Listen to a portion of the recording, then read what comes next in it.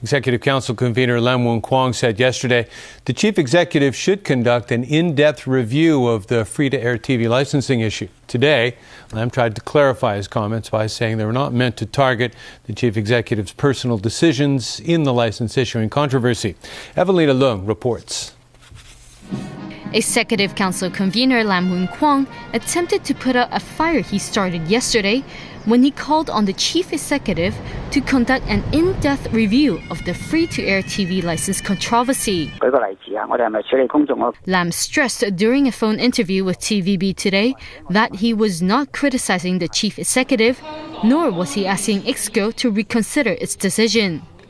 He said he simply wants the administration to thoroughly review the whole license issuing process. The goal is to see if there is any inadequacy in handling public expectations and whether they have given enough thought to every aspect of the issue. Chief Executive Leung today repeated that the whole licensing process complied with the law and the established mechanism. He said Lam had called for a review of the decision-making process and not the final decision made by EXCO. The chief executive added whether or not the decision-making process relating to the granting of new TV licenses needs to be revised, this is a matter that should be looked into in the future. However, critics were not happy with the explanations given by Lam and the CE.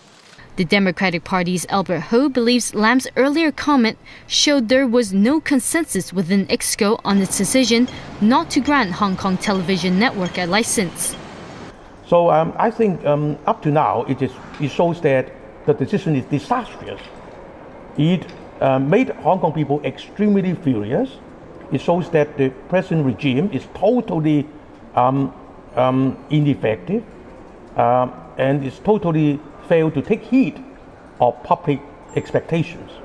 So instead of what some people said, that Mr. W.K. Lam should resign, I think there should be collective responsibility that the EXCO should resign.